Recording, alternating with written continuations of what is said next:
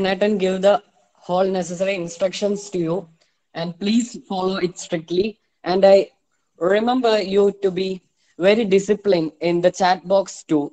Please use that to put the questions only and don't make any other discussion here.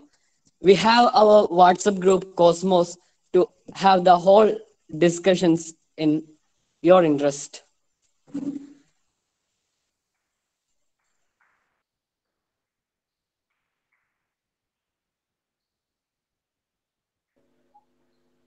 And once more, I just want to remind you that please don't get out of the meet. Stay tuned at the last minute of the this session of our webinar series, and it will be very useful to you. Please don't miss this golden opportunity to hear from the dignitaries. And, please make good use of it, and we will give you more instructions and our contact numbers and contact mail address at the last part of this session. So please keep attending the meeting at the last part of the webinar.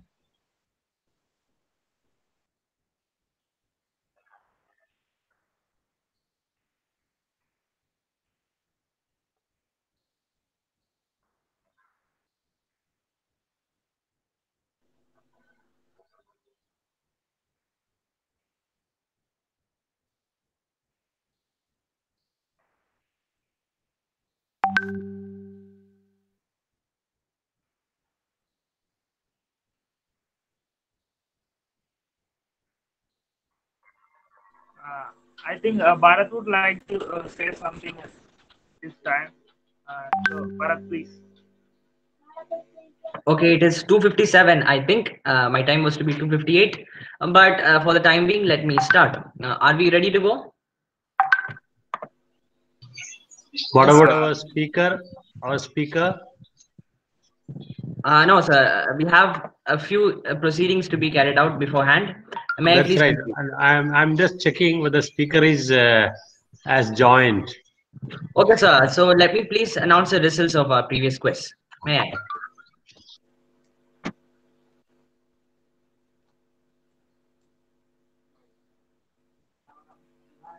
Okay, it's time. Good evening, ladies and gentlemen. In fact, good afternoon. Welcome to the 18th session of UL Space Club's webinar series titled Electrochemistry, the Philosophy and Science by Dr. Muhammad Mustafa, Associate Professor, Department of Chemistry and Center for Energy Sciences, ISA Pune. But before we move into today's very much awaited session, let me take a couple of minutes to announce the results of UL Space Quiz 16, Max in Nature, Life, and of course, Space. As you know, we have a quiz competition which is followed by each and every webinar every Saturday.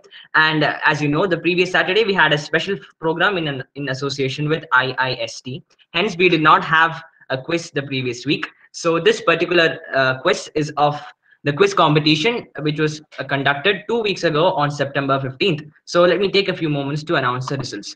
Let's go the conventional way as we usually do from third to first. The third spot has been bagged by a 12th standard student from Delhi Public School, and she is Shambhavi Mishra. Congratulations. The second spot has been bagged by Om Hebar, and he's an 11th standard student from AMC City College, Jayanagar. The first prize winner, who has also gotten herself the cash prize, which is sponsored by Sindebe Nurture, is Shreya Hedge, and she's a 12th standard student from Oxford Independent PU College. Congratulations to all the winners and all participants, and best of luck to all of you for today's quiz as well. So the time is almost up. So let me give you a quick reminder of all the instructions that you must 100% follow for the smooth conducting of today's program. So let me move on to it. The first and most important instruction is to keep your mics and your cameras muted throughout the meeting. You know, when you initially join the meeting, your mics will be automatically switched off, and we want it to stay off unless you have been asked to speak. Secondly, the thing is about asking questions. What we usually do is that you can ask your questions anytime, but you have to type them in the comment box. All the questions can be asked anytime in the chat box, and the most important and relevant ones will be articulated and will be asked in the Q&A session, which will be followed, which will be done afterwards, after the talk, after today's special talk is done. You can ask your questions either in English or Malayalam, but make sure that you type the questions with the respective alphabets of the particular language that you're using. Like if you want to ask a question in Malayalam, make sure that you type the questions using Malayalam alphabets, and please avoid typing questions the usual way we are used to while chatting, like typing Malayalam in with English alphabets. Please do avoid that. That is for the ease in translation of the questions. The best questions will be articulated and asked in the Q&A session, which will be followed afterwards. So you can ask your questions anytime, and we don't want you to interfere unless the speaker or the organizing committee want you to do so. The third most important thing is about the UL space quiz, which will be following this particular session.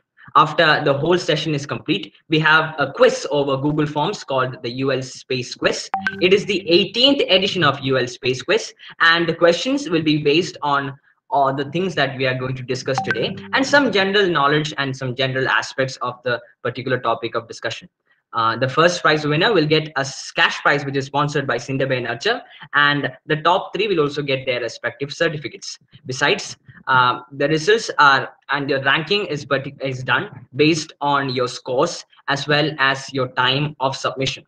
Another important thing to announce um, is about a community, a WhatsApp community that UL Space Club maintains, and it is called Cosmos, which is almost a direct gateway into UL Space Club. You can get all live updates of our programs, as well as the fact that you'll be able to engage in plenty of exciting discussions on space facts. So if you are interested in joining Cosmos, you could either message me or Varun. Our contact numbers will be given pretty soon in the chat box. Note them down. And if you're not a participant, you can mail us or you can message us anytime.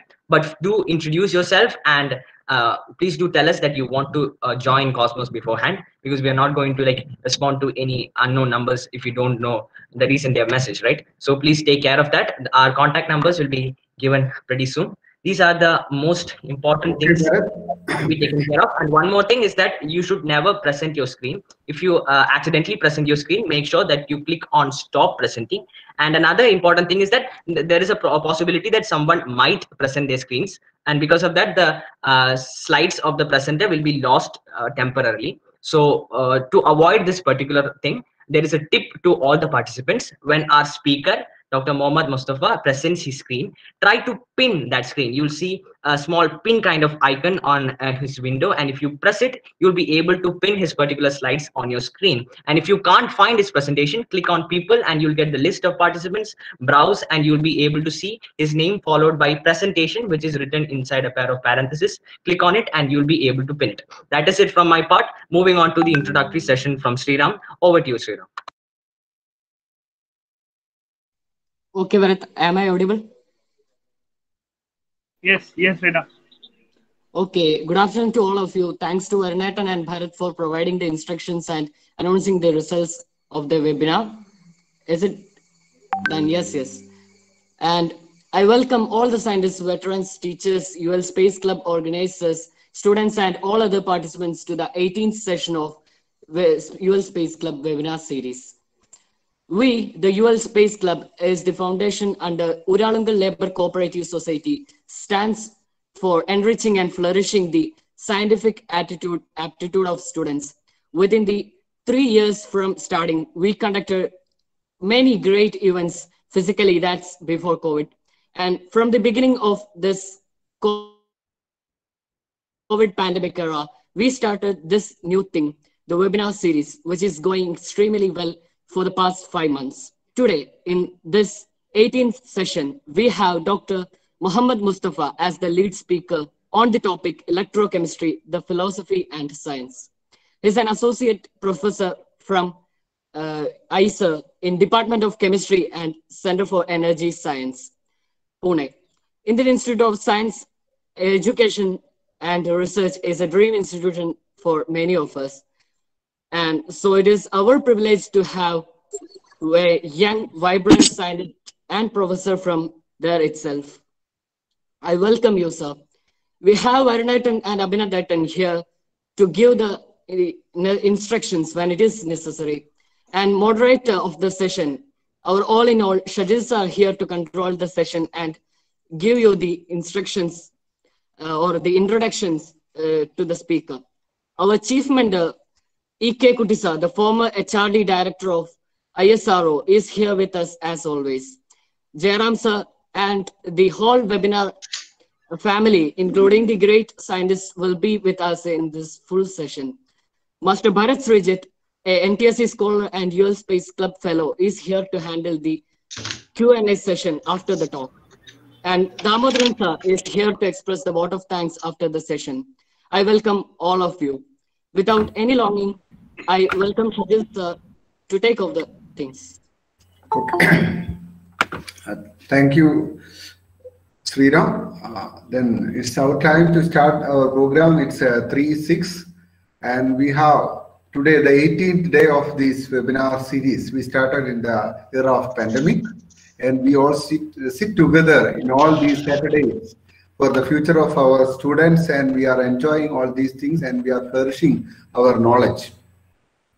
And today we are discussing on the electrochemistry, the history and philosophy of electrochemistry, and we have a great personality from Indian Institute of Education Research, Pune, and he is a master in electrochemistry, and he is in search for new source of energy to this nation, and he is in the way of such a journey, and he succeeded a lot in these things. When we take his academic excellence, and we can happily say that he is from Wayanad, near district of Calicut, and his graduation and post-graduation was in St. Mary's College, Wayanad. And after that, he got admitted to Indian Institute of Science. That's also a dream for our students. And he took PhD from that great institution. And again, he proceeded with this some postdoctoral fellowship also from that institution. And in addition to that, he has some other postdoctoral research experience in EPSRC, postdoctoral research fellow at St. Andrews University, United Kingdom, and postdoctoral research associate, Indian Institute of Science, Bangalore. And again, he has one more experience in RONAP's Collaborative Research Fellowship, University of Joseph Fourier, France. And now he is engaged with the electrochemical reactions and in search for new types of cells and fuel efficient cells for India. And the Prime Minister of India and Road Transport Minister also appreciate his effort in Indian Institute of Education Research in Pune, and he searched for new knowledge and new device may come from his hands. And we are lucky to have such a person with us in the 18th day of this webinar. And I thank Dr. Sujit to introducing this great personality of our nearby district to this forum. And we welcome you, Dr. Mohammad Mustafa, to our forum. Now, today we get some more information from his electrochemistry. Electrochemistry is the need of our and its challenge in position to address global warming and paramount pollution to be emphasized in his talk. His talk will be revolving around the electrochemical phenomena, the electrolyte influence and associated enormous electric fields. And he searched for new types of fuel cells also, and the scientific implication of these discoveries and his research.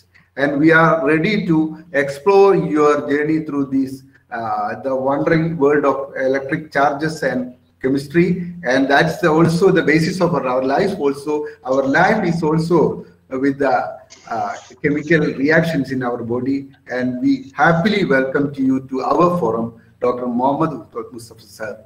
Welcome, sir. Okay. Thank you, sir. So can I start my presentation? Yes, sir. Yes, sir. All right. Thank you. I will present the screen now. I'll just go to my window. I hope you are able to see my screen. Okay, sir. Okay, sir. It's okay. So can I please interfere for a moment? Here's a tip for the participants for you to not lose the slides at any moment. Please click on the pin to screen option, which you will be able to select if you click on this particular slides. Everybody, please take care of it. Over to you, sir. Yeah, so you are able to see my screen, right? Absolutely, sir. Yes. Thank you very much, sir, for your kind introduction and inviting me for this wonderful program. And without any delay, let me go into my lecture. The title of my lecture today is Electrochemistry, the Philosophy and Science. And as the name sounds, as the title sounds, my talk is divided into two parts. First part is the philosophy of electrochemistry, and second part is the science of electricity. Let me begin with the first part of my talk, the philosophy of electrochemistry. This philosophy of electrochemistry is, in fact, is not a general philosophy of electrochemistry. It reflects only my personal view on electrochemistry. Okay, and let me begin with the philosophy of electrochemistry. Science has reached a point that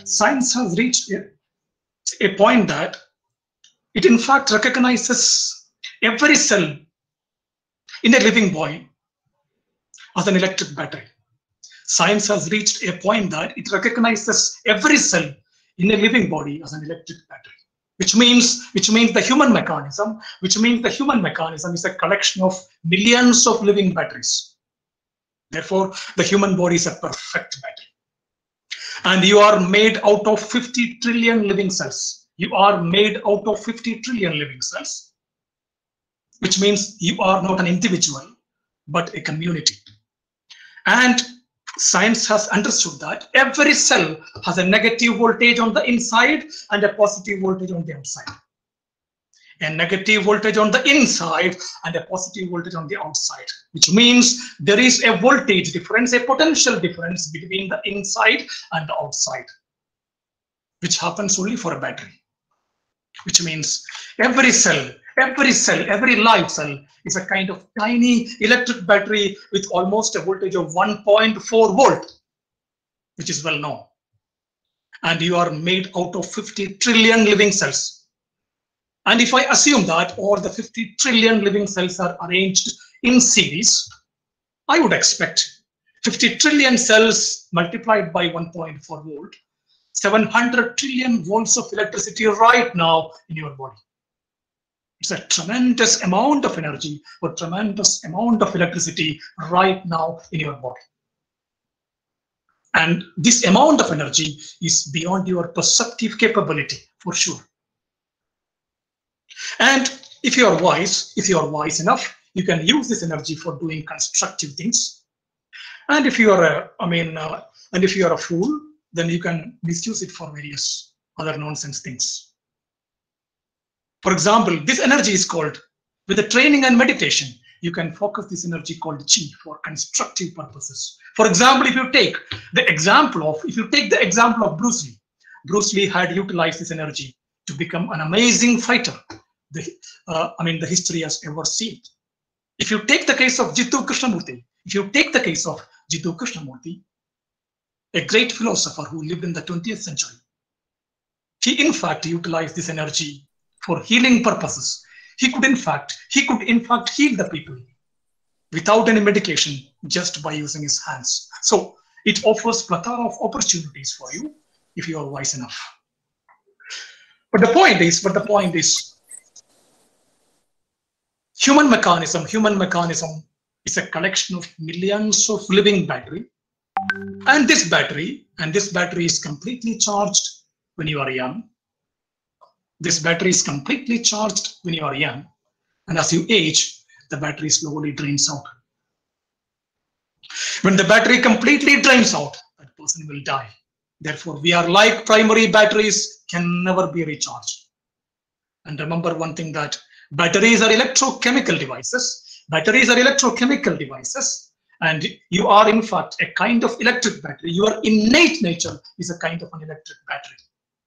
Therefore, I would say the first philosophy of electrochemistry is the study about yourself, because your innate nature is a kind of an electric battery.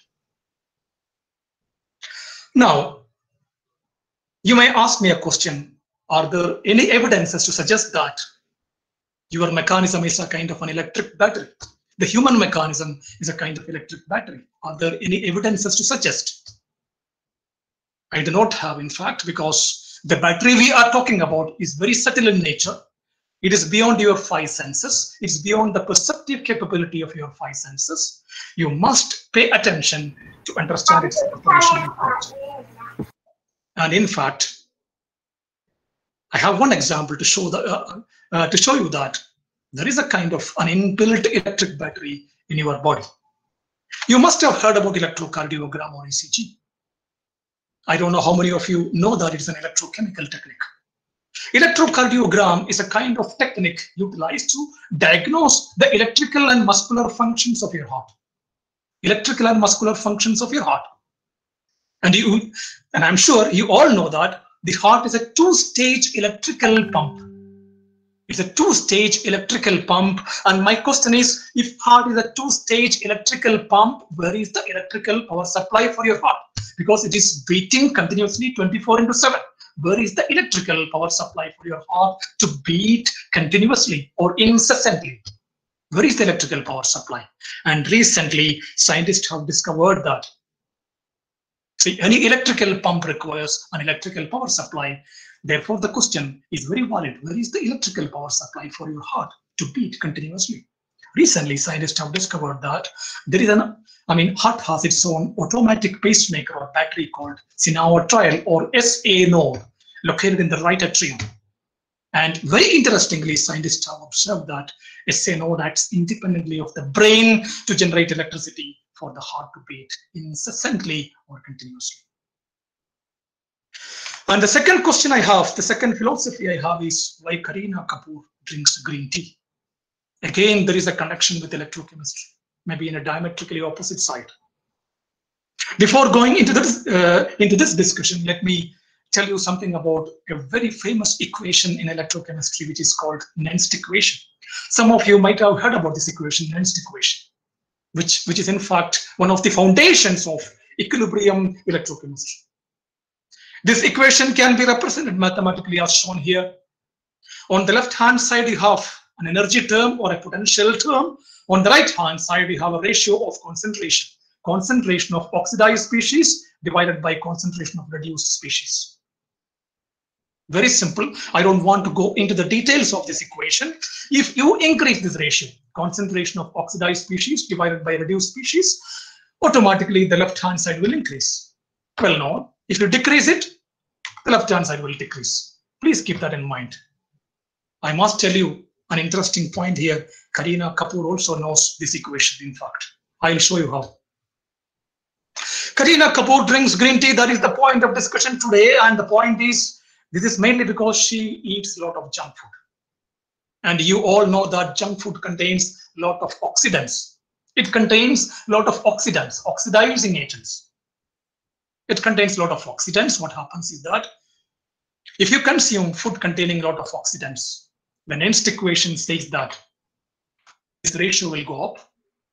If this ratio goes up, there will be excessive accumulation of negative energy in your body. And if there is excessive accumulation of negative energy in your body, your skin will wrinkle, you will experience premature aging, which means you will age faster, and your skin will lose its natural glow. And there will be a lot of health complications for sure. Kareena Kapoor is aware of that. And she drinks a lot of green tea because green tea contains a lot of antioxidants. Antioxidants, opposite of oxidants. Antioxidants. Green tea contains 5 times of antioxidants, which means Nernst equation again says, if you drink a lot of green tea, this ratio will come down and you can prevent the excessive accumulation of negative energy in your body.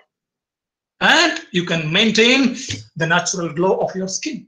And you can prevent premature aging. And you will have a healthy life. And Kareena Kapoor is aware of that. That is why she drinks a lot of green tea. And the message here is, Kareena also knows electrochemistry. And why not you? That's the point I have. Now, let me go to the second part of my talk, that is about the science of electrochemistry, science of electricity. Electrochemistry is behind a wide variety of things. It is behind the batteries that powers your mobile phone and laptops right now. It is behind the operation of the batteries that power your mobile phones and batteries right now. It is behind the operation of fuel cells, solar cells, which are zero polluting energy technologies. It is behind the corrosion, which can even break an aircraft's wing just like that when you are on a flight. It is behind the industrial production of chemicals such as chlorine, sodium hydroxide, fluorine, aluminum, etc. It is often behind many biological redox reactions. I would say that electrochemistry saves millions of lives every day worldwide. This is mainly because the portable glucose sensor, which is available in the market, you can buy it from any pharmacy, is actually an electrochemical device. In one touch, you can get the glucose levels in your body, and you can take precautions against deadly lifestyle diseases. And it's an electrochemical device, so I would say it saves millions of lives every day worldwide. All over the world, industries are looking for fuel cell powered electric buses and electric cars. People are trying to develop fuel cell powered electric buses and electric cars. This is mainly because fuel cell, the generation of electricity, the generation of electricity in a fuel cell happens in a zero polluting pathway. It does not emit any greenhouse gases during the production of electricity. And remember one thing, fuel cell is again an electrochemical device. In a different context, electrochemistry comes into operation in various forms of life thriving on this planet. Electrochemistry comes into operation in various forms of life thriving on this planet. For example, if you take the case of rattlesnake, which is a blind snake, which cannot see, the question comes: how does it find its food? How does it find its prey? Because it's a blind snake. Rattlesnake can identify the exact location of its prey by using the principle of static electricity, again electrochemistry.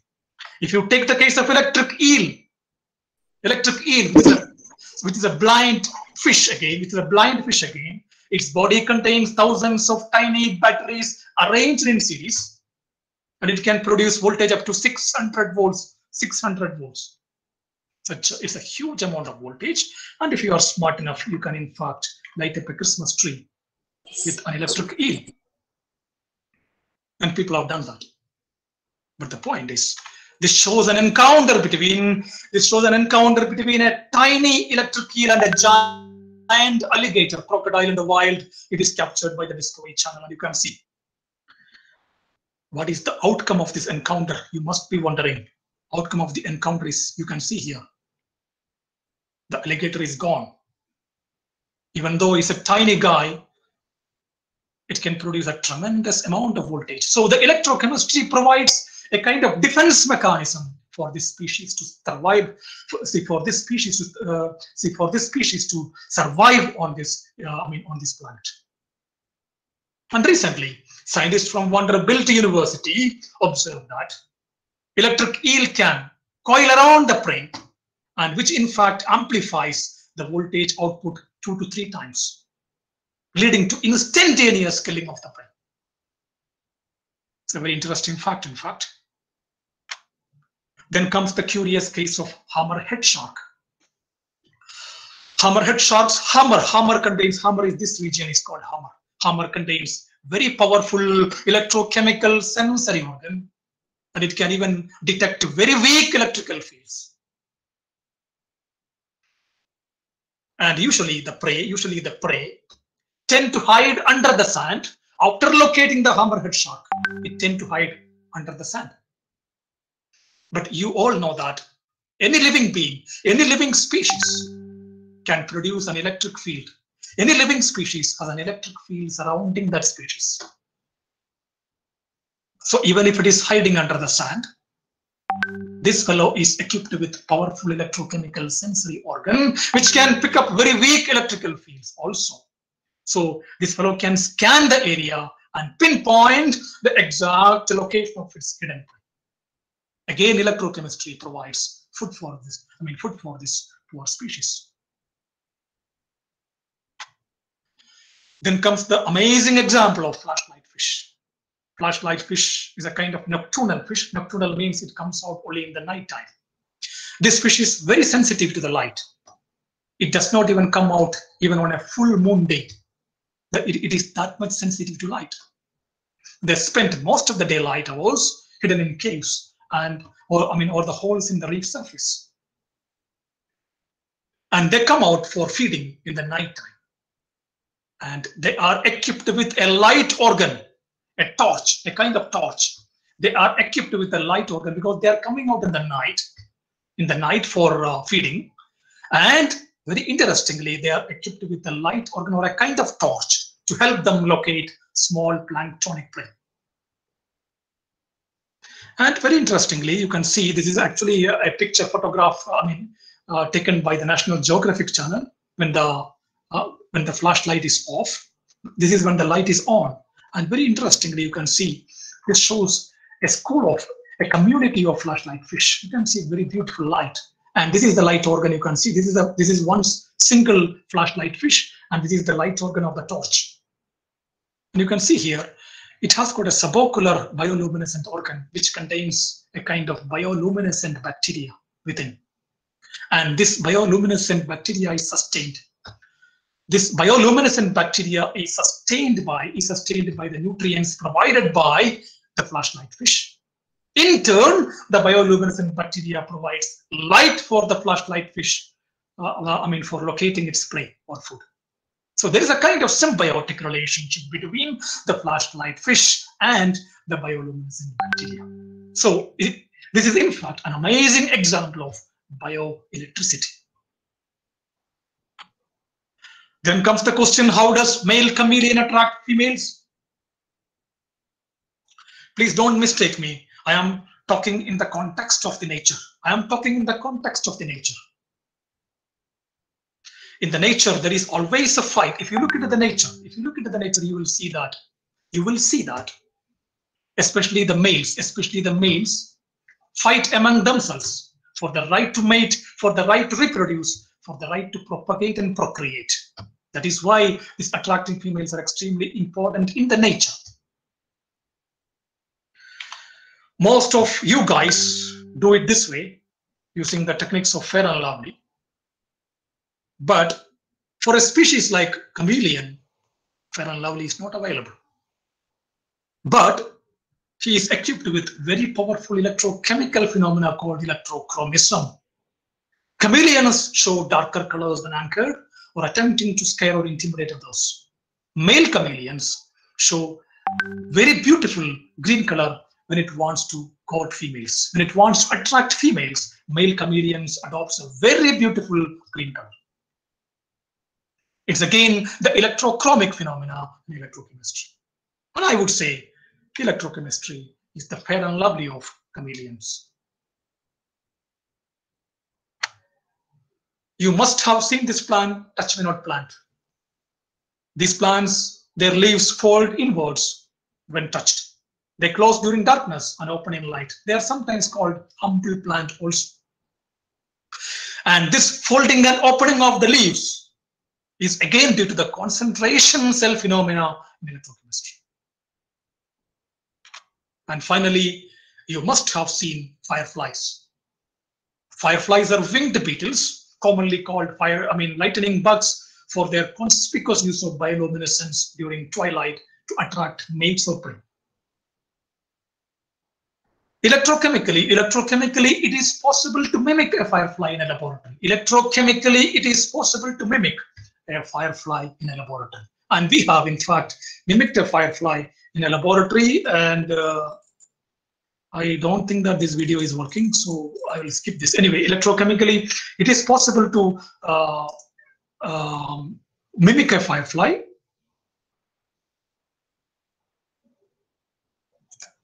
Yes, and it has got innumerable applications in medical diagnostics, which is called electrochemiluminescence.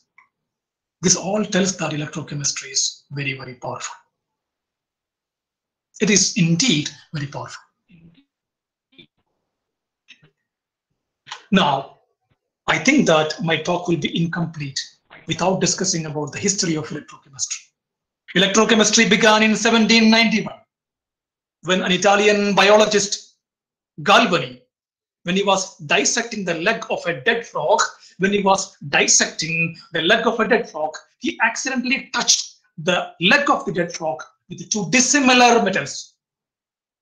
And there was a sudden jerky motion. There was a sudden vibration, which he named it as animal electricity.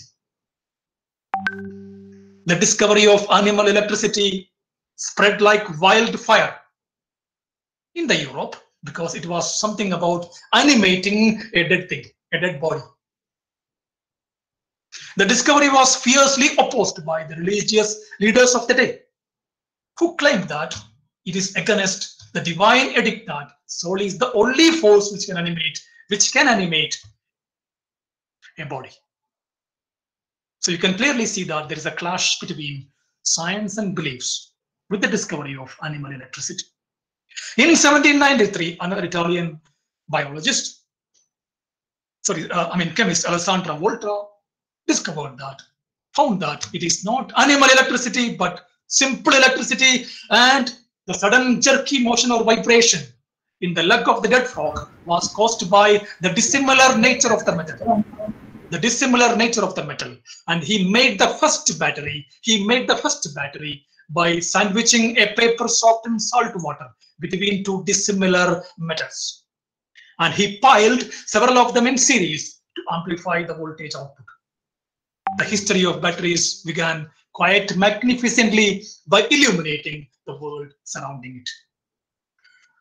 Then came the discovery of Michael Faraday, who in the year 1834 discovered the Faraday's laws of electrolysis. But the most important development happened in the year 1905, when Julius Tafel proposed what is called the Tafel equation, which said that electric current passing across an electrochemical system can be amplified exponentially by changing the electric potential applied to that electrochemical system. It may sound very simple to you, but for an electrochemist, electric current is the rate of an electrochemical reaction or speed of that electrochemical reaction.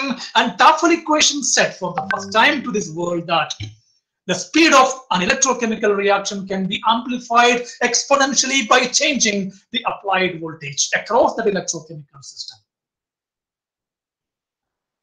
Now the question is, to what did Tafel's discovery lead in our lifetime? What is the implication of this simple equation? I would say to the first moon landing in the year 1969. In the 64 years from the discovery of Tafel equation, people could use this equation for the development of electrochemical fuel cell, which produced electricity from chemicals without any moving parts. The Tafel equation, in fact, led to the discovery of electrochemical fuel cell, which generated electricity from chemicals without any moving parts. And you can see, due to the better performance, alkaline fuel cells were used in the Apollo mission to land on the moon. And it was possible because of the Tafel equation, proposed in 1905. Then came the war of currents, the war between Nikola Tesla and Thomas Alva Edison. Nikola Tesla was a Serbian-American scientist who was the inventor who invented the alternating current system. And Thomas Alva Edison, on the other hand, was the inventor of direct current. In the 1880s, the two waged a war of currents over whose electrical system would power the world. Tesla's alternating current versus Edison's direct current. It is described that Tesla was renowned for his achievements and showmanship, eventually earning him a reputation in popular culture as an archetypal mad scientist. If I describe the personality of Tesla, Tesla was very tall, slender, and imposing, with a dashing moustache like Mammootty, and an impeccable sense of style. He had an impeccable sense of style.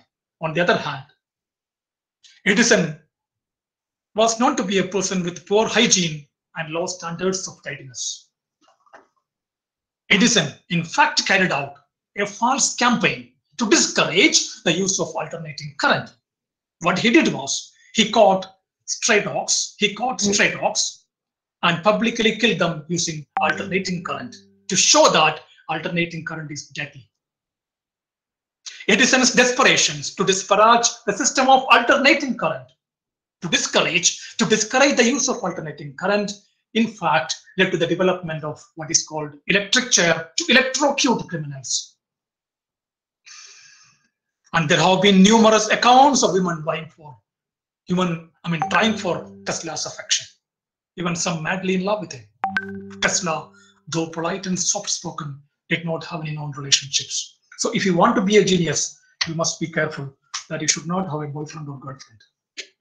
Tesla, in fact, suffered from a disorder called obsessive compulsive disorder. It is a mental disorder, OCD, which grew stronger towards the end of his life.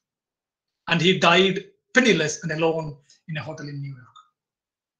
This obsessive compulsive disorder, recently Nature magazine wrote that this OCD type disorder happens to a person who is in fact a genius. OCD is described as a perfectionism disorder. A perfectionism disorder. They want everything to be perfect in their life. If anything is imperfect, they would feel extreme anxiety beyond your imagination. You can't imagine their anxiety level. For example, if there is a pile of books in this room, and if one of the books is slightly misplaced, then they would feel extreme anxiety for that imperfection because they want everything to be perfect. And Tesla suffered from that disorder called OCD. And recently Nature magazine wrote that OCD is actually a disorder for, usually genius suffer from this kind of disorder. So this tells that genius always have a kind of mental disorder. It does not mean that if somebody has a mental disorder, he is a genius. Okay? It is not the other way. Now, you may ask me, can you define electrochemistry? Electrochemistry begins when you dip a metal into a solution containing ions. Therefore, electrochemistry is a study of phenomena at the electrode solution interface. Your electrode, metallic electrode, contains electrons, solution contains ions, and you know that these electrons can cross the interface. Electrons can cross the interface. And if you imagine that electron leaves the metallic electrode to the solution side, automatically metal will acquire a positive charge because electron has left the electrode. So it will get a positive charge. And electron went to the solution side, which means solution side will acquire a negative charge. Which means you can clearly see there is a charge separation building up at the interfacial region. If there is a charge separation, for sure, there must be a potential difference setting up at the interface, which is the fundamental act in electrochemistry. This potential difference. And this potential difference is given by the very famous Nernst equation, which we discussed sometimes back. Now, you must remember that this potential difference exists only at the metal solution or the electrolyte interface, not in the bulk phases. Only at the point of contact, only at the interface it is present. For that reason, the structure of the metal solution interface is extremely important in electrochemistry. And there are various models and theories to predict the structure of metal solution interfaces in electrochemistry. And all these theories can be easily understood. All these theories can be easily understood if you understand the relation between Ambani and a beggar. If you understand the relation between Ambani and a beggar, you can understand all these theories very easily. Because according to all these theories, metal is like Ambani. According to all these theories, metal is like Ambani, super rich guy. Why metal is like Ambani? According to electron C model. According to electron C model, metal is described as metal ions immersed in a sea of electrons. Sea of electrons. So he's a super rich guy with electrons, metal. So like Ambani. My question to you is, what will happen to Ambani if he donates 1 crore to a beggar. Ambani donates 1 crore to a beggar, what will happen to Ambani? I'm sure nothing is going to happen to Ambani because he has more than 1 lakh crore rupees, in fact. Nothing is going to happen to Ambani. If nothing happens to Ambani, should we worry about Ambani? We should not worry about Ambani because nothing happens to him. The same situation happens to the metal also. Metal is a super rich guy with electrons. Even if he donates a few electrons to the solution side, nothing is going to happen to the metal because he's a super rich guy. So we should not worry about the metal because he's a rich guy. But the solution is like a beggar. Solution is like a beggar, in fact. He has a few ions.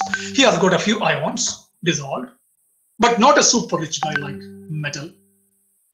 Before getting 1 crore, his life was pathetic and miserable. He was struggling to make both ends meet in his daily life. He was leading a pathetic life, miserable life. On one fine day, Ambani walked into the beggar and gave 1 crore to the beggar. One fine day. Can you imagine what can happen to the beggar? I'm sure his life will be transformed quite dramatically on that day. Maybe something like this. So something quite dramatic happens to the beggar, and the solution is like a beggar. According to all the theories, exactly similar situation happens when you dip a metal into a solution containing ions. Metal is a super rich guy. Nothing much happens. Solution is like a beggar. Something quite dramatic happens to the solution side. Therefore, all the theories on the structure of the metal solution interface are primarily concerned about the solution part of the interface. Interface has got 2 parts, metallic part and solution part. And all the theories are primarily concerned about the solution part of the interface because solution is the beggar. Something dramatic happens only to the solution. So the theories are worrying only about the solution part. There are various theories like parallel plate condenser model. I don't want to discuss all these things. I will discuss very briefly the Stern's model, the last model. Stern's model. Stern's model is to describe the structure of metal solution interface. According to Stern's model, your metal solution interface is like A.R. Rahman's musical concert. A.R. Rahman's musical concerts. Mustafa, Mustafa, don't worry, Mustafa song. You must have heard about it. So electrode is like A.R. Rahman singing on the stage. Okay? And your electrolyte is like the audience responding to A.R. Rahman's song. If you go to any musical concert, you will see in the first row. If you go to any musical concert, you will see in the first row people like this. You will see in the first row people like this. Very important people, politicians, dignitaries, influential people, big artists. All of them will be in the front row. And they will be enjoying the concert without much physical movement. They are enjoying the music, but without physical movement. But if you go to the back of the stage, any stage, you will always see a group of people enjoying the music with a lot of physical movement. Exactly. According to Stern's model, exactly same situation happens at the metal solution interface. According to Stern's model, electrode is like A.R. Rahman singing on the stage, and the electrolyte is like the audience. It's like the audience responding to his song. The first layer of electrolyte, which is very close to the electrode, will be glued to the electrode surface, which means they cannot move physically. They cannot exhibit much physical movement because they are glued onto the electrode surface. As you go further away from the electrode, to the last layer of the electrolyte, it will exhibit a lot of physical movement, mainly because the last layer of electrolyte is under the influence of thermal fluctuations, because it is far away from the electric field of the electrode. So it is under the dominant influence of thermal fluctuations, so they will exhibit a lot of physical movement. So the Stern's model very beautifully predicts that your structure of metal solution interface is analogous to A.R. Rahman's mystical concept. So I don't want to talk about all these things. Now the question comes here, why electrochemistry now? Why am I talking about electrochemistry all the way from Pune now? I am talking about electrochemistry to you today in the context of the historic Paris Agreement on climate change. On December 2015, world leaders have unanimously agreed to limit the global warming temperature to 1.5 degrees C. The reason is because of the adverse effects of global warming. It is because of the adverse effects of global warming, the living examples of this, the living examples of this man-made tragedy can be seen here. And these poor species have irreversibly lost their habitats because of global warming. You can see these species are clinging onto the last pieces of iceberg left in their ecosystem. Usually polar bears are very fierce and aggressive, ferocious and aggressive, and they're heavily dependent upon the ice layers to find their daily meal. If there is no ice, they cannot find the food and they will starve to death. Because of global warming, there are no ice layers, and you can see they are starving to death. You all know that carbon dioxide is primarily responsible for global warming. And carbon dioxide can dissolve in water as carbonic acid, making that water acidic in nature. And increased emission of carbon dioxide have increased the accumulation of carbon dioxide in the ocean as carbonic acid, making those regions extremely acidic in nature. That has led to the erosion of shells of shellfish, coral reefs thriving in those ecosystems. And very painfully, the story comes from the Midway Island. Very painfully, the story comes from the Midway Island. Midway Island is an island located in the remote Pacific Ocean. The most important aspect to remember about Midway Island is it is located within the North Pacific Gyre. North Pacific Gyre. This is the North Pacific Gyre, this circle, and Midway Island is right within the North Pacific Gyre.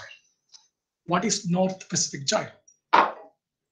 North Pacific Gyre is the biggest garbage patch in the world. North Pacific Gyre is the biggest garbage patch in the world. Whatever the garbage you throw out from your home, if it is not degradable, if it is not biodegradable, it eventually accumulates, it eventually reaches the ocean. It eventually accumulates in the ocean. And all this garbage, it can be plastic, it can be glass, it can be electronic waste, etc., etc. Whatever you throw out eventually accumulate in the ocean. All this garbage, all this trash continuously swirl in global ocean currents in what is called the North Pacific Gyre. In North Pacific Gyre, all these garbages from all around the world are continuously being swirled, swirled. So all the garbages from all around the world are continuously swirled in global ocean currents in the North Pacific Gyre. And Midway Island is located right within the North Pacific Gyre. So you can imagine all the plastic pieces, plastic bottles, everything, all the trash are continuously being swirled, and eventually what will happen, it will accumulate on the beaches of Midway Island. It will eventually accumulate on the beaches of Midway Island.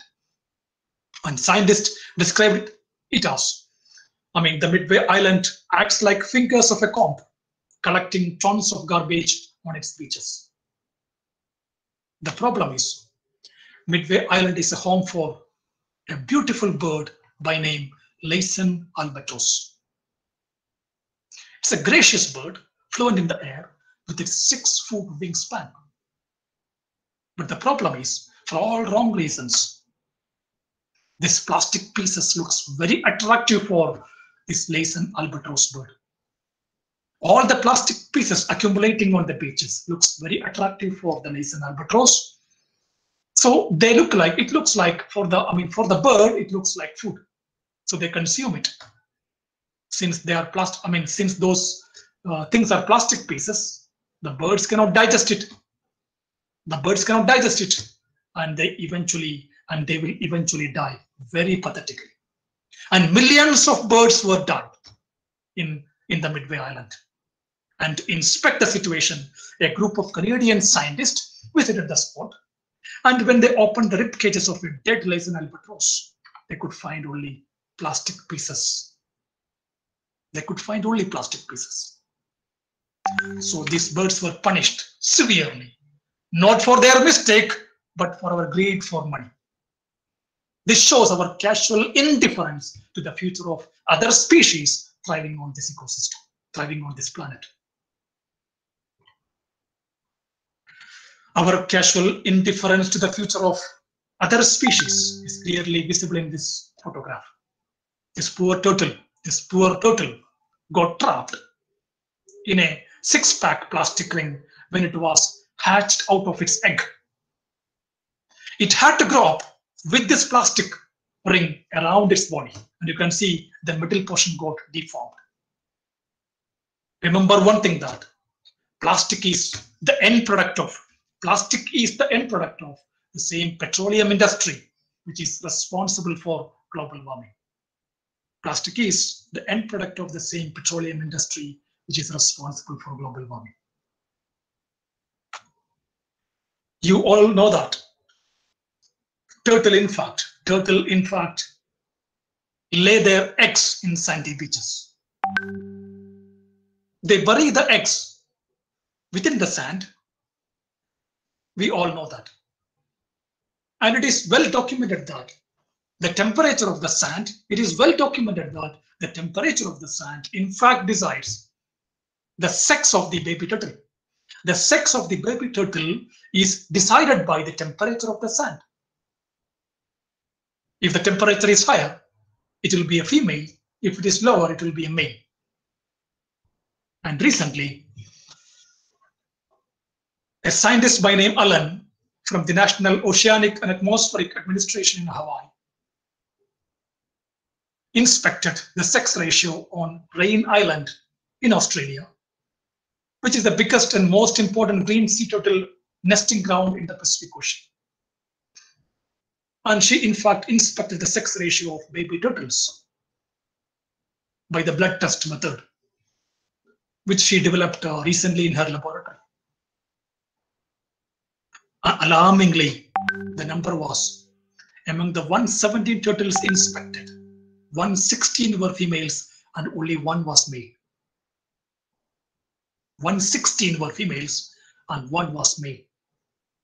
Because of global warming, sand temperatures increased so much, leading to an alarming ratio of female to male ratio. Almost 99% were females. And it's an obvious fact that this kind of sex ratio will lead to the eradication of this species from this planet for sure. And this news has been widely covered across the globe by many magazines and newspapers. You can see here.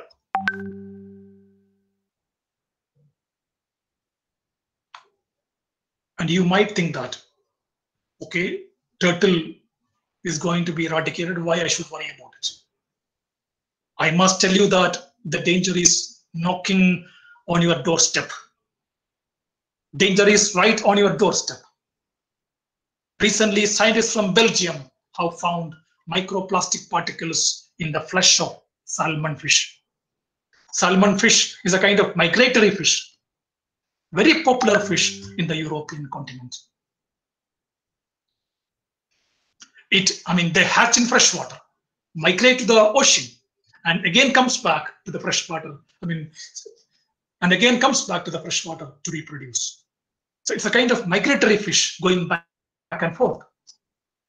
And Belgian scientists found that during this migratory process, the body of the salmon fish accumulate microplastic particles. And if you consume such a fish, those microplastic particles will eventually find a way into your body. It will stay there, remain there, leading to very serious health complications in the later life. So the danger is knocking on your doorstep.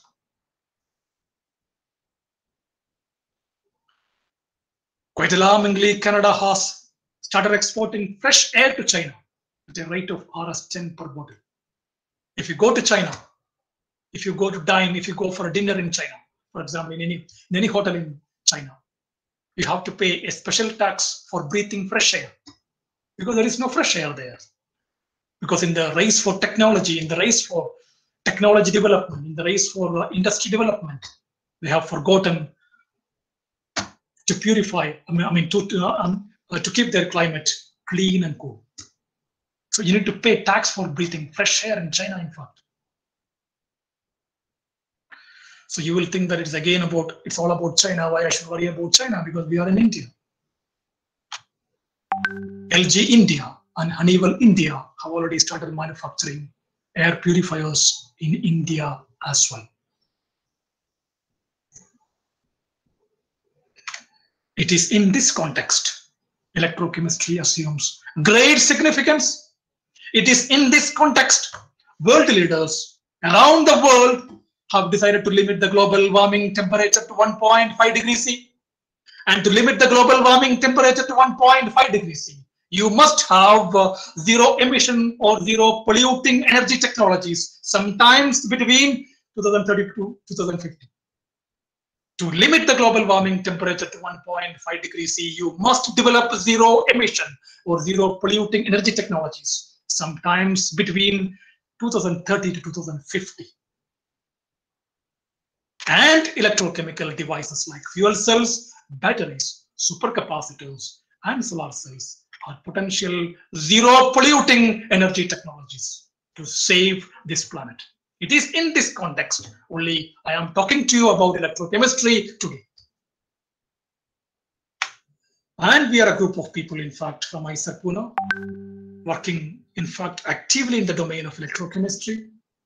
And to give you a brief introduction about ISER Pune, in fact, this is the ISER Pune night view, in fact. And this is our campus. It's a very beautiful campus. And ISER Pune, in fact, offers various programs for young students, where, in ISER Pune, the teaching program is well integrated with world-class research. It is not a simple teaching. Research is well blended with your teaching program. Research is an active component of your overall education in ISER Pune. And ISER Pune offers, in fact, BSMS dual degree in science after +2. And ISER Pune is going to offer, I heard, master's degree programs in science after BSc. I think this year it will be launched. And ISER Pune also offers integrated PhD programs after your bachelor's degree, and also offers PhD programs. And I don't want to go into my research work anyway. We are, as I said, we are working in all these dimensions. And I'll just go to the last slide.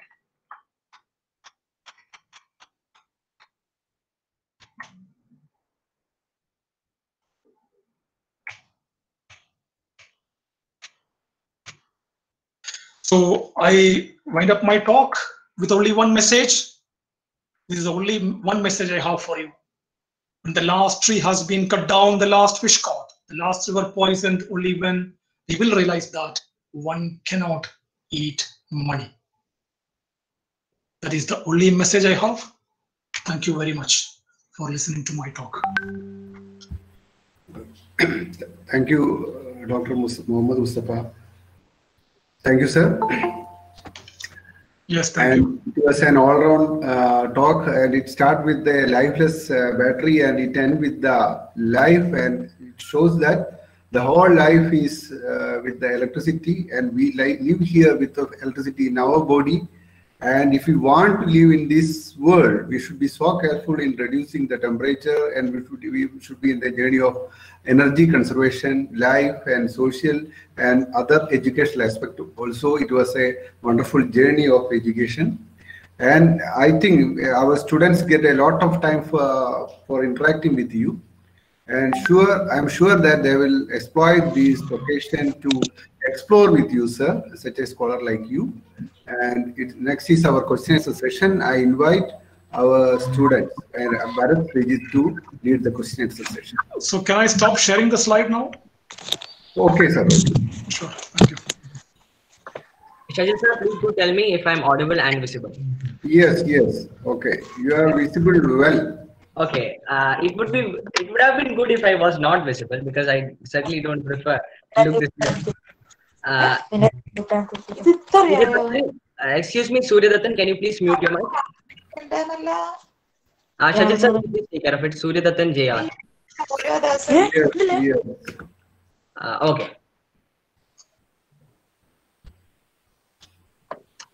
That is it. Thank you so much, Mohammad Mustafa sir. That was a beautiful session. In fact, it covered different aspects of the topic that we were to discuss about. In fact, being a 12th standard student myself, I understand the importance of electrochemistry, considering the degree of questions that we have to tackle from this particular chapter, which is taught in 12th standard chemistry. So for us, it has been a beautiful experience, and it is my honor to moderate the Q&A session today. It is after a while that I have been able to moderate this particular session, which is in fact one of my favorites. So we've had plenty of good questions, and let me begin with a question which is based on something that Mustafa sir just talked about Canada exporting fresh air to China and all these kinds of things. So the question is from Lakshmi Priya, who from Ramania HSS Calicut, who has asked, is it possible to purify atmospheric air through electrochemistry? It's a wonderful question. I think I invite her to do electrochemistry, in fact. It's a wonderful question. People have been trying to purify the air by various technologies. And one such research topic is purifying the air using metal organic framework, because you need to selectively allow only the passage of oxygen and nitrogen by excluding carbon dioxide and other poisonous gases. So you need to develop, in fact, a porous structure which excludes some of the gaseous species, but at the same time allowing certain other important gases to permeate. So there are metal organic frameworks available to purify air, but as of now there are no electrochemical technologies available, and I invite the questioner to do electrochemistry and find out a method for that. Electrochemistry should, in fact, offers an opportunity for air purification, but it has not been explored so far. So I think the questioner should look into that very seriously.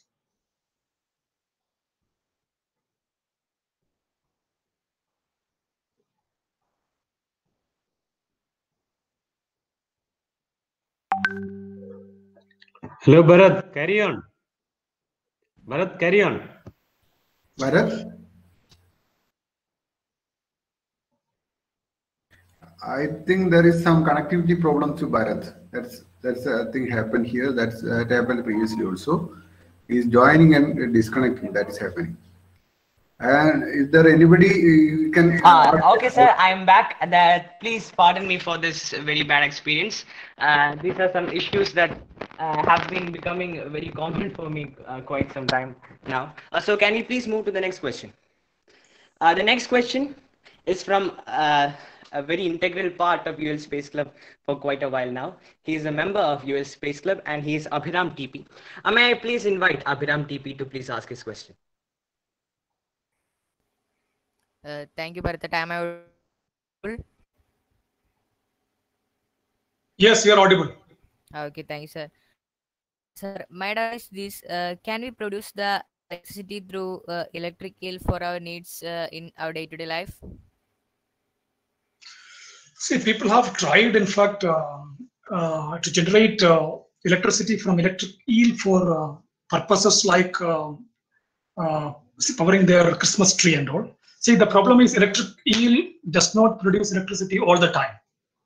When it is under stress, when it wants to find food, Only that time it generates electricity.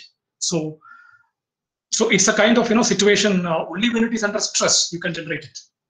So it is not a continuous source of electricity. So it is very unreliable to depend on electricity for generation of electricity. I mean, it is very unreliable to depend on the electric eel for the generation of electricity, because it depends on upon the situation the electric eel faces. If it encounters an enemy, suddenly there will be electricity generation. That time you can harvest it. Otherwise, no. Got Sir, it? can I ask Yes, my please. another question? Please go ahead. Sir. Okay. Okay, sir. Sir, can we decrease the e-waste through electrochemistry? See, people have been trying to convert the e-waste into useful product using electrochemical technologies.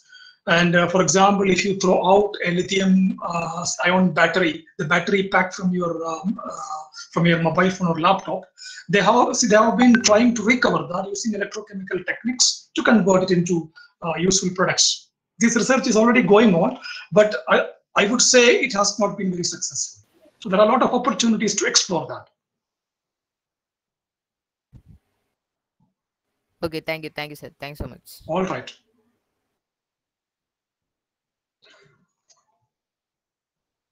Thank you so much, sir. May I please move on to the next question? The next question is from another member who has been very close with the UL Space Club, and that is Abhinav P. Pradeep. May I please invite Abhinav P. Pradeep to ask his question? Sir, my name is Abhinav P. Pradeep. I am from Vallamunda district. My question is, how will be electrochemistry useful in the future space explorations like interstellar missions? So your question is how electrochemistry is useful in the future space exploration. Am I correct, Abhinav? Yes, sir. Electrochemistry has always been useful, mainly because if you take a fuel cell, okay? If you take a fuel cell, I have shown you a slide where the byproduct is water. You've seen it, right? Water. So this water is actually is in fact a pure source of water.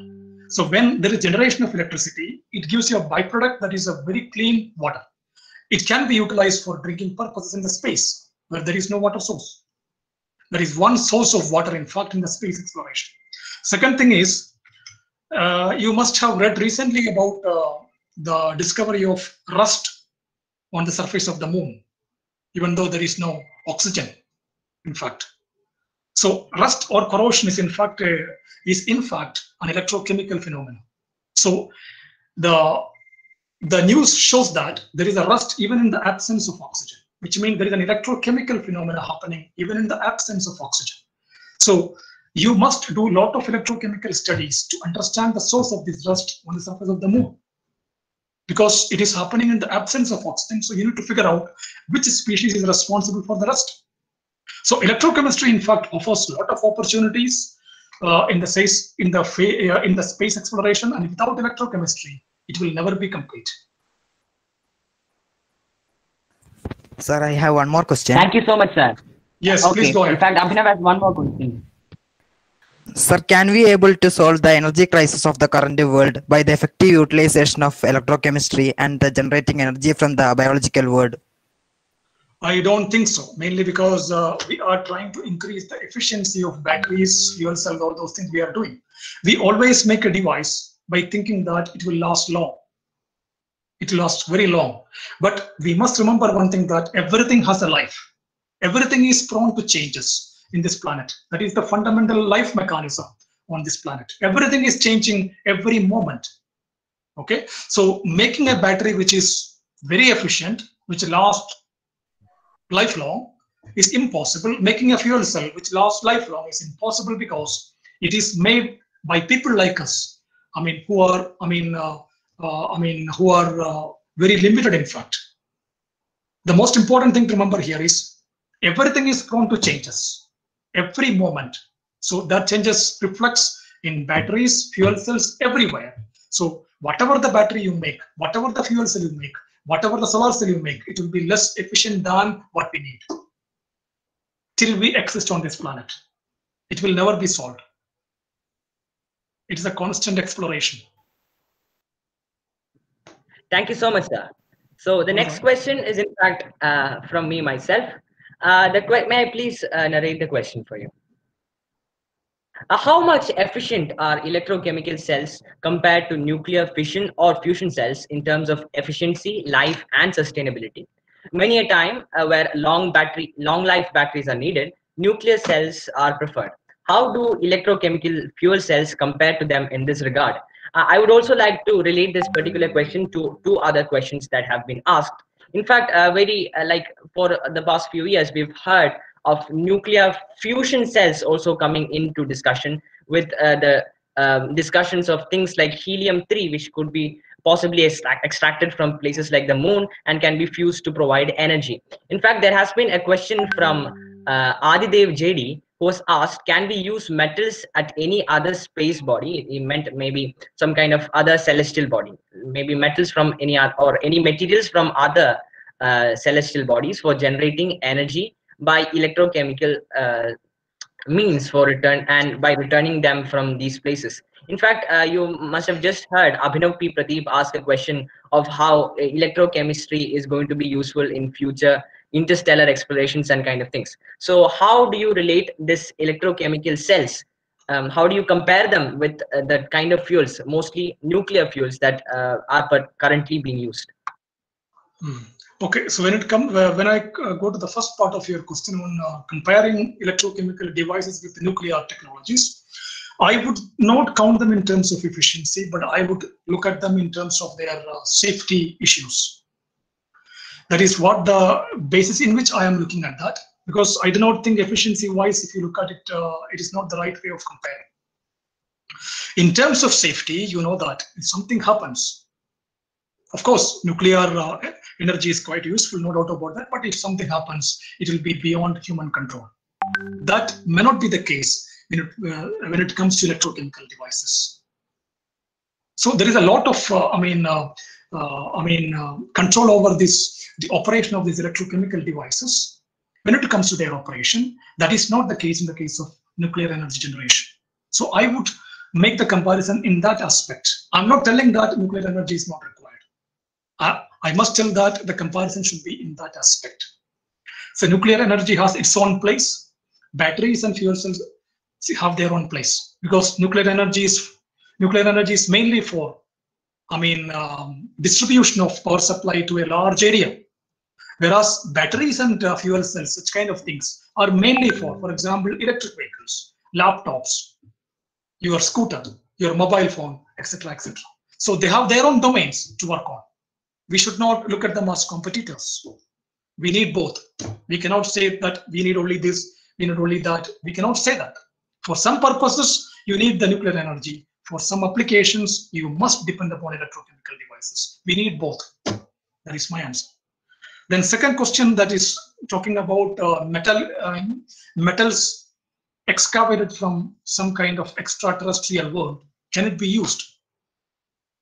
See, when it comes to the usage of an electrode in an electrochemical device, it depends upon its electrode potential in the electrochemical series. If the metallics species which you are talking about has got enough negative potential, it can be utilized. But the question is, for a battery, for manufacturing a battery, always the availability of that metal is very important.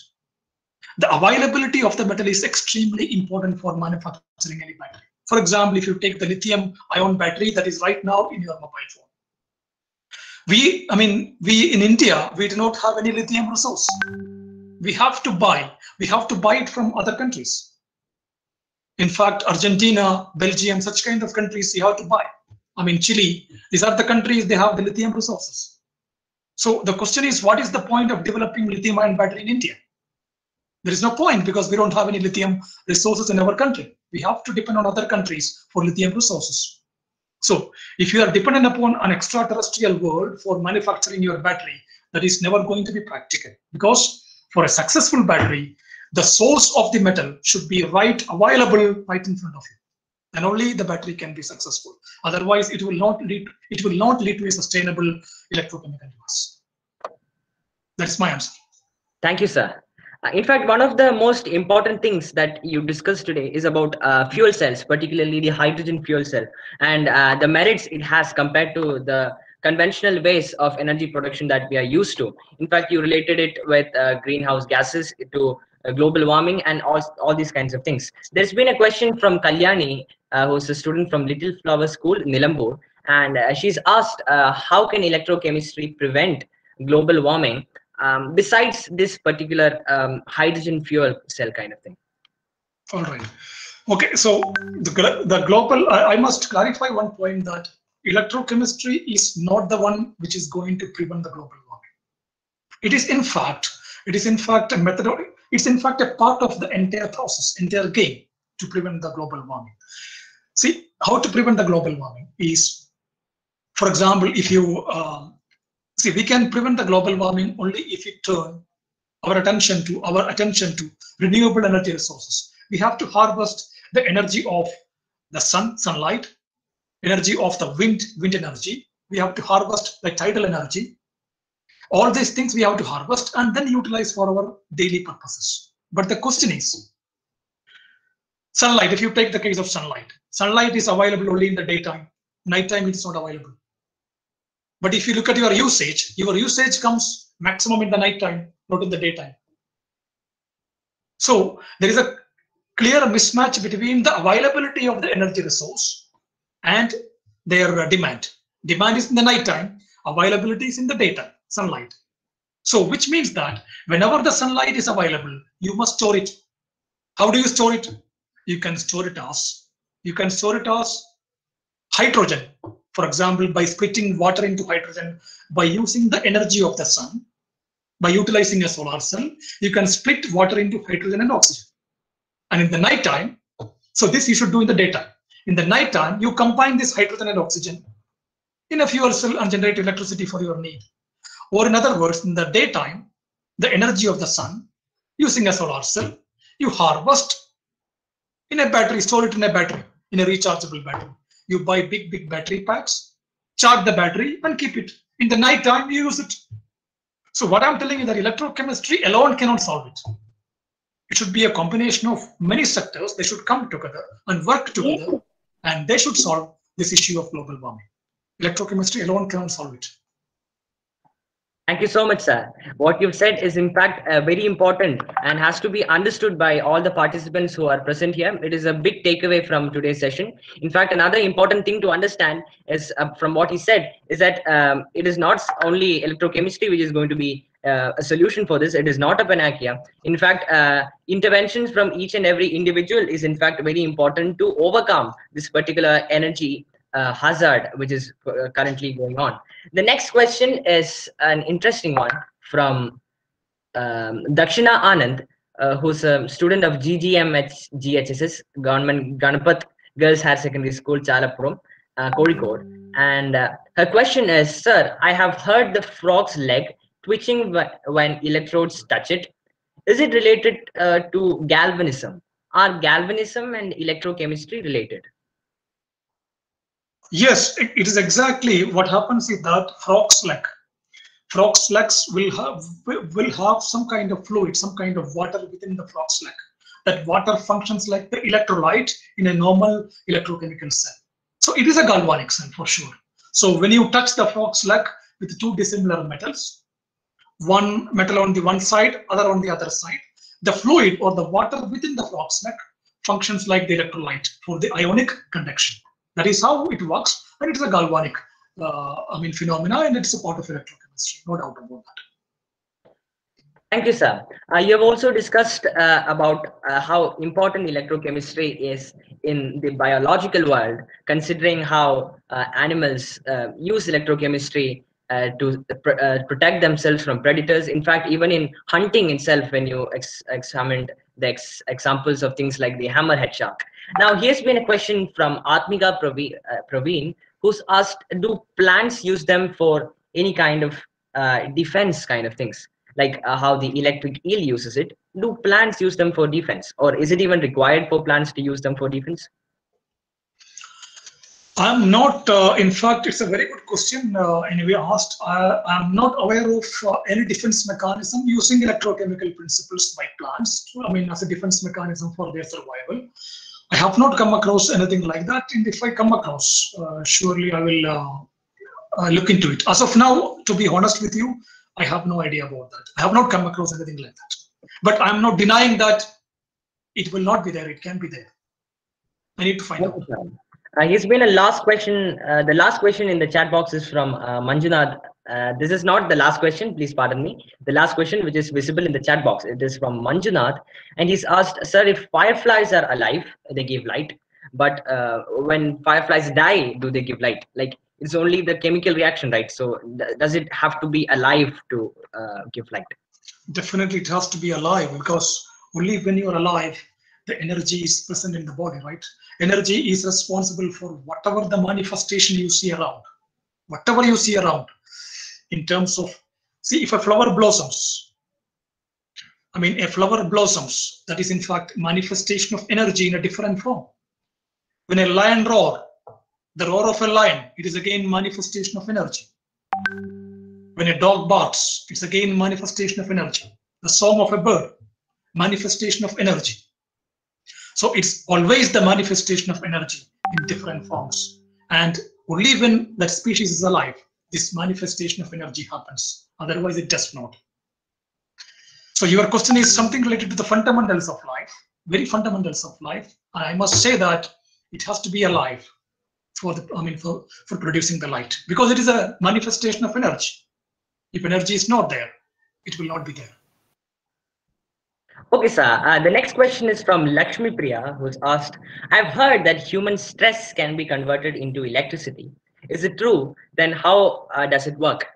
In fact, even recently, I've seen a lot of gadgets placed on the head, which uses electric signals from the brain to control things, and kind of like what we use a remote control for. So how do these things actually? Yeah, so this is, I mean, whatever Lakshmi Priya is talking about is called triboelectricity. So people generate electricity from the motions of your leg, your hand, your, I mean, various parts of your human body. So it is actually converting the mechanical force into electricity. That is called triboelectricity. There are materials available which can convert this mechanical vibration. For example, when you keep it near to your heart, when the stress increases, the mechanical vibration can be converted into, I mean, an electrical driving force using such kind of materials. They are called triboelectric materials. So it is possible. The mechanism is simple. It is simple. It is a simple interconversion of one form of energy into another form of energy. If there is a mechanical motion, for example, when you walk, and if you keep this material under your chappal, there will be a stress in each step, and that stress can be converted into a kind of electrical driving force. It is the conversion of one form of energy into another form of energy. Only your job is to identify which material can do this conversion. That's all. It's a very simple job. Bharat. Thank you, sir. In fact, let's move on to towards the conclusion of today's session. We have a very important question. It was received at the beginning of the question answer session, but I didn't ask it because I found it to be extremely relevant. It has been asked by K. Suresh Kumar, sir. And in fact, in the question itself, he has mentioned the question is meant to overcome blind beliefs, if any. So it would be a real mess if I narrate the question. So it is my honor to invite Suresh Kumar sir to please ask your question directly to Mustafa sir.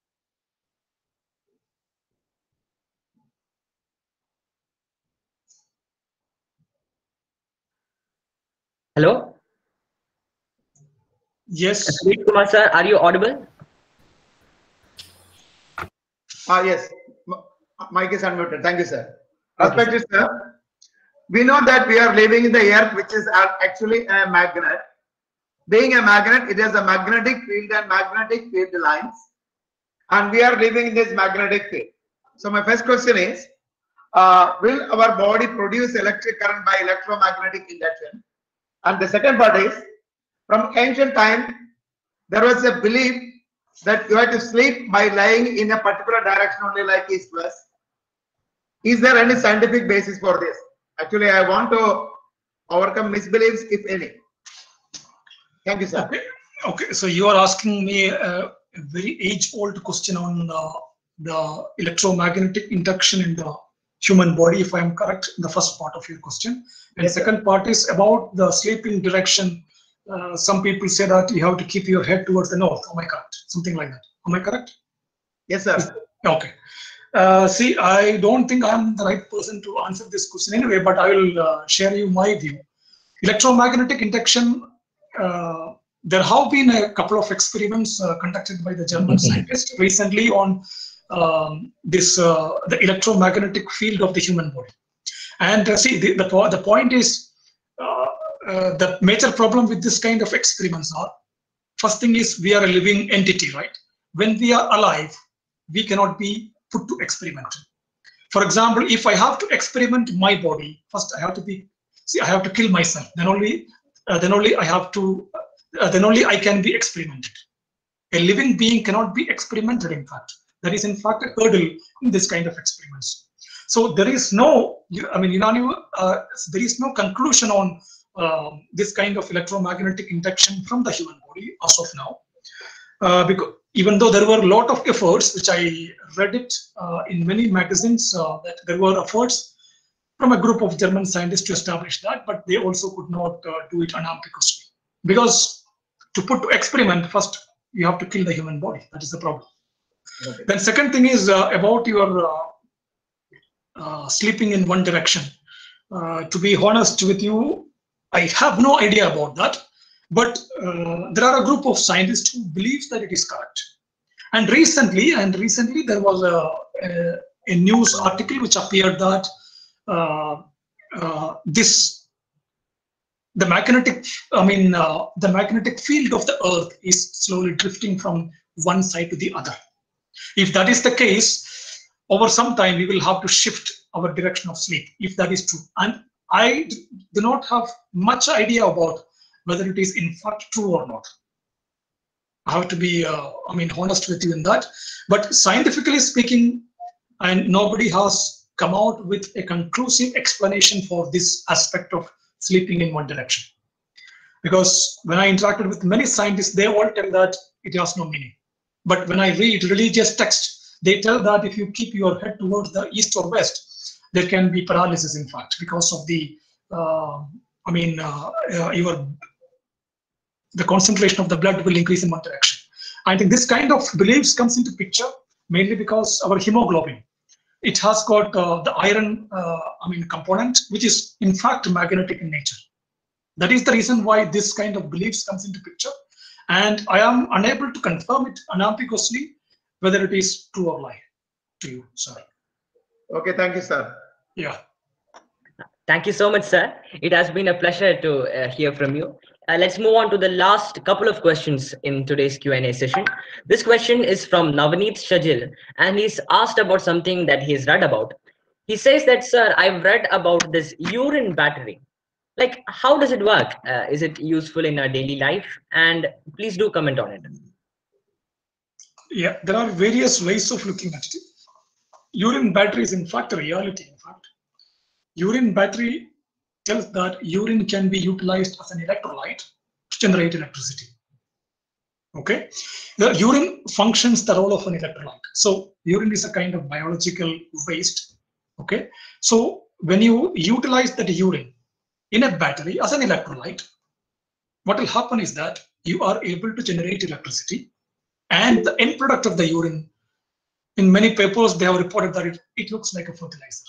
So it can be utilized to, for your plant growth, etc., for agricultural purpose, etc., etc.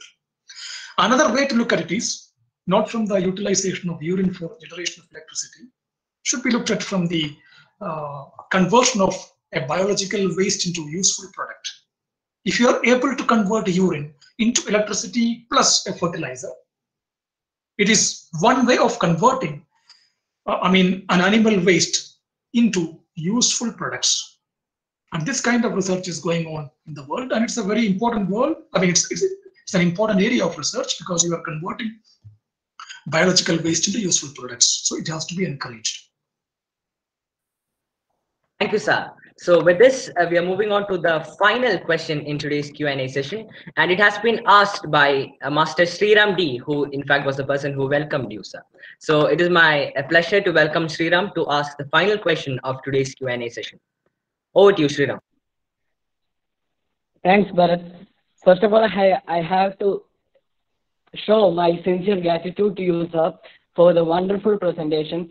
I really enjoyed that you connected things to the celebrities. It was interesting.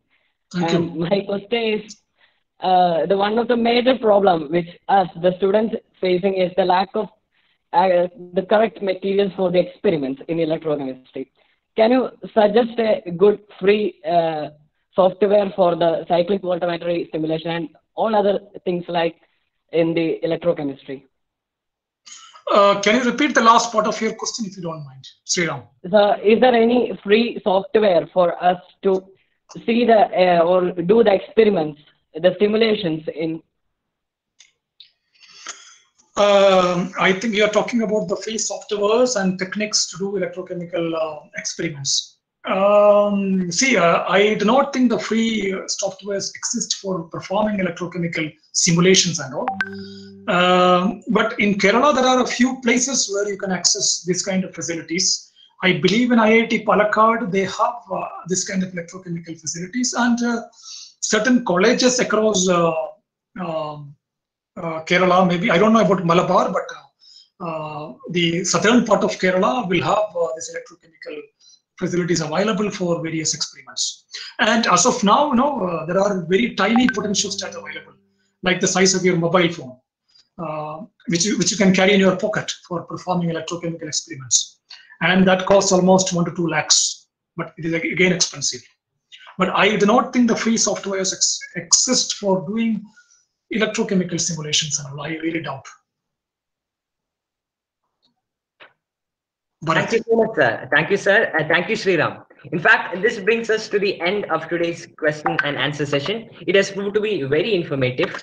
In fact, today's whole session has been very important, considering the degree of information as well as life skills and life values that you've told us, Mohammad Mustafa sir. So thank you so much for being with us today. In fact, it has been an honor for me to moderate this Q&A session today. Thank you so much. I'm really sorry to the other participants whose questions I have not been able to narrate today. But don't worry, all your questions can be clarified. If you can ask all your questions in our WhatsApp group called Cosmos, and we'll have a discussion on it. And if we have any other questions, we can revert it to Mohammad Mustafa sir, and I hope that he'll be willing to answer any questions that come up to be not solvable for people like us. So thank you so much. Yes, if they have any question, they can write to me, and my website is accessible, and you can write to me, to my institute account. I will clarify those. Okay. Thank you, Bharat, I can see some more questions has come in the comment box. Okay, sir. Do we have enough time for all that? I think it is past 4:30. It is our time is 4:30, right? Okay. Okay, I think we should be concluding here, right? Considering the fact that I've already announced it. Okay. Okay. Or any other questions we'll be able to discuss at any other time.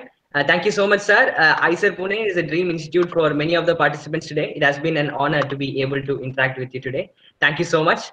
So it's time for us to move on to the next sessions. But mind you, we have a quiz competition followed by today's whole session. So if you stay here, the link for the quiz competition will be shown in the chat box pretty soon. I'll be posting it in 1 minute. After the whole session today is completed, you can go there, you can answer the questions based on what we've discussed today. And the first prize winner will get a cash prize, which is sponsored by Cinderbay Nurture. And the top 3 will also get their respective certificates. Thank you so much. Over to Shajil sir and Sriram for the further proceedings. Okay, thank you, Bharat and Sriram, for your wonderful handling of these Q&A sessions that we all enjoyed together. And it was a great opportunity for our students to explore a very, very well-known scholar of our neighboring place, and he is happy to receive all these things, and he handled the questions very well. And again, he invited all of you to the world of ICER, and especially the ICER Pune, and that also ignited your minds of aspiration.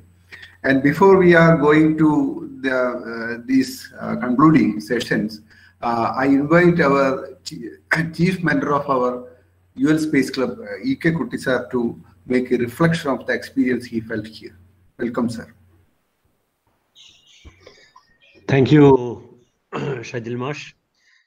Today has been a highly energetic day, a highly informative day on a topic on which I think probably none of us had an opportunity to listen a talk like this. This subject, as it was posed for our webinar, some of my friends had told me that what is the relationship which we'll have with the Space Club and all that. But then, as I listened throughout today, the session, very lively, highly energetic, and flowing from a scholarly talk with excellent examples, including people, living people like Mammootty, A.R. Rahman, Ambani, and all that. Those things have brought a elevation to today's talk to a very high level, and that has excited and inspired our students. The questions reflect some of that aspects as well. So I'm very, very happy that Dr. Muhammad Mustafa has come and delivered an exceptionally brilliant talk very effectively to and students enjoying it, understanding it, digesting it well, and seeing its practical aspect in the energy, the world which is looking for sources of energy, and a world which is looking for zero emission, a world which is wanting a zero polluting energy. In that scenario, this talk has added a feather in the cap of our space camp. Very many thanks to Dr. Muhammad Mustafa and the students and teachers like Shajil and Damodaran Mash who have made it happen and execute in such a very nice way. Thank you very much. Thanks to all. Thank you, Kutty sir, for your great reflection of these things. Really, it is a feeling of ours also. And I think Mr. Dr. A. Sujit from NIT, he is so part of us and he's part of your space for few years. And I think he's on journey. And I invite him a few words on this program. Dr. Sujit sir, please. Sir, actually, excuse me, I am in a travel. That is why I cannot. I think. Can you hear me? All. Yes, sir. Yes, sir. Okay. So as you know that Dr. Mustafa is one of my close friends, and I what I say about his talk already you have already experienced his talk, and his talk is actually touches almost all the fields of our life. Actually, you see in that speech, he also connected his electrochemistry to the environmental problems. The challenges of today's challenge that the youngsters can take up. So the talk actually, that he's a great academician also. He's a good researcher and also he's a good academician.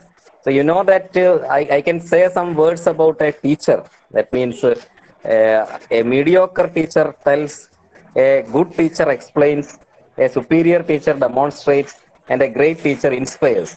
So actually, you see, the Dr. Mustafa is coming under the last category. That is, he is a great teacher also. So within these few words, thank you all. for participating in the seminar. And also special thanks to Dr. Mustafa. Thank you all. Thank you. Thank you, Sujit sir, for joining with us in the midst of your journey, from a long journey. And it was a great day. And we deal the subjects and the interaction, all our business were within our time, without exceeding. And it was quite an experimental way. We have done these things, and it's very interesting. And we limited everything within our time and with a satisfactory mode. Now we entering to the concluding session of this program. That is a vote of thanks. That is from the part of Uralangal Labor Contact Society and the Vagbada and the Edu projects. And we have here, yes, and we have here T. Damodar sir. He is the coordinator of Vagbada and the Edu project of Uralangal Labor Contact Society. And I invite T. Damodar sir to make his vote of thanks here. Thank you, sir. Good afternoon, everyone. Today, the 18th webinar is an ever-remembering event.